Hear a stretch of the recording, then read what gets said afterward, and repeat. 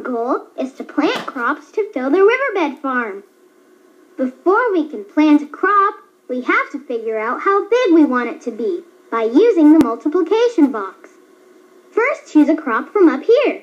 Just click on the crop you want to plant and drag it over to the multiplication box.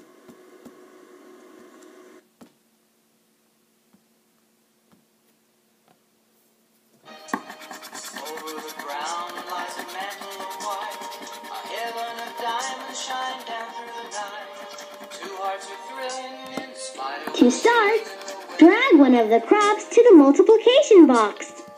Now, try to make a different drink.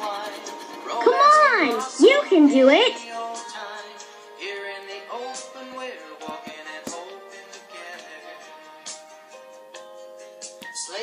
Pick another. Try again. Try again. Try again. Try again. Try again.